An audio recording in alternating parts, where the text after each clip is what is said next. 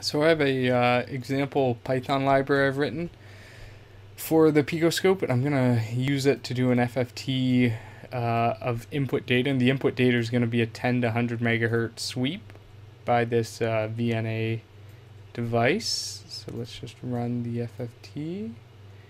So it connects to the PicoScope, and then just starts downloading data. So on the left side here we have frequency up here, and then this is just each measurement.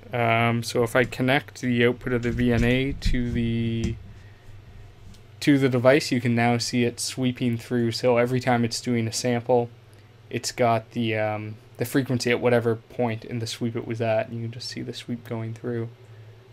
So that's pretty cool, and it's just a super simple example of using the PicoScope from within Python.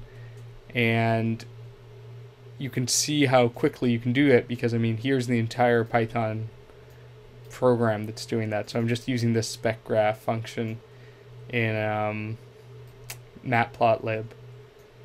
All right.